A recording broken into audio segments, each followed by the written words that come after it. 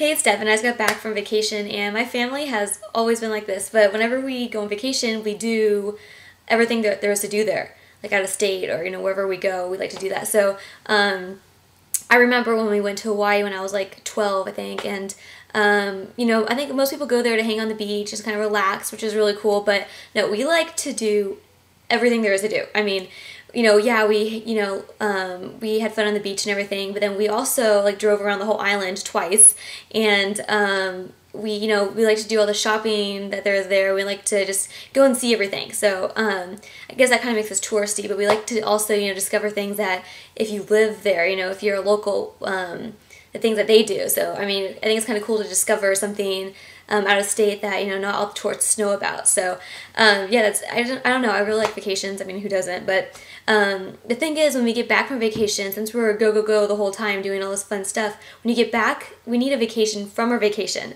So you have to get back in the flow of your life, but you kind of have to relax a little bit first because you're kind of tired. But I mean, I think that's what makes it really fun.